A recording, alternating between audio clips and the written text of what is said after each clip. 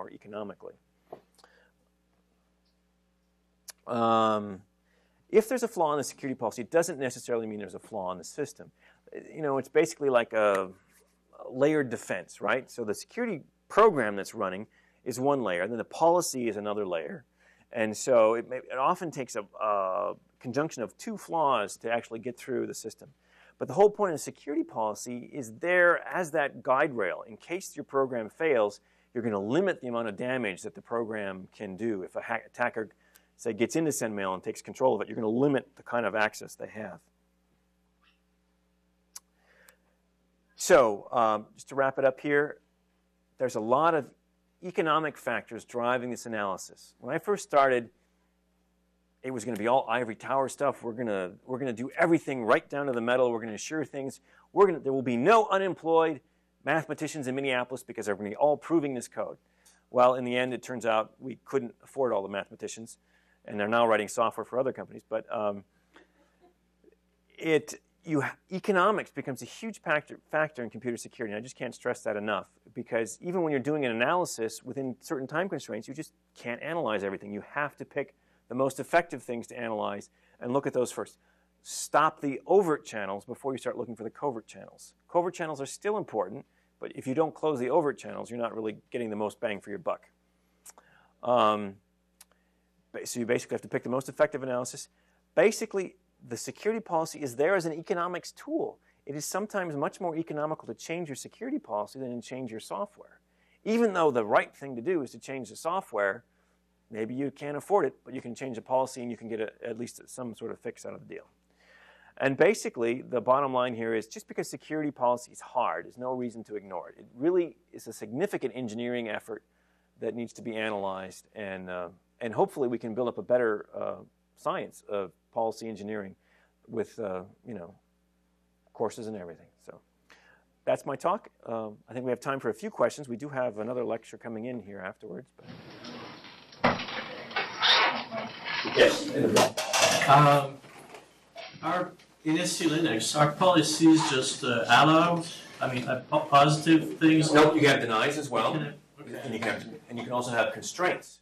So I can specify, say in that policy file I was talking about, I can say nobody else should have access to this file except these things that I've listed here.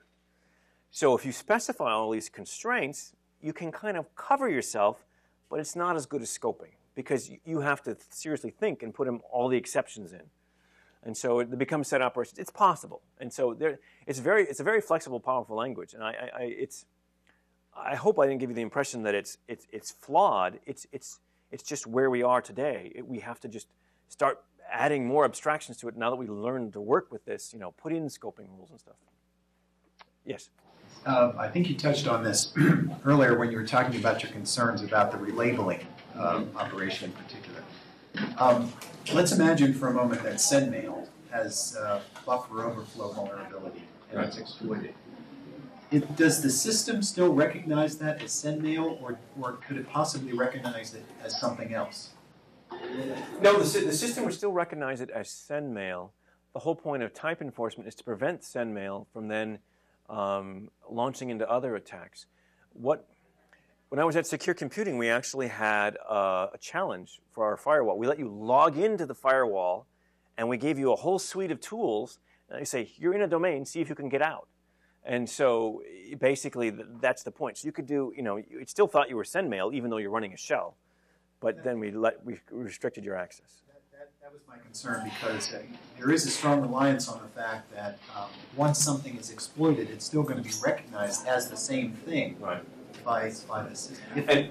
And in reality, right, there still are holes out of SendMail to the rest of the system.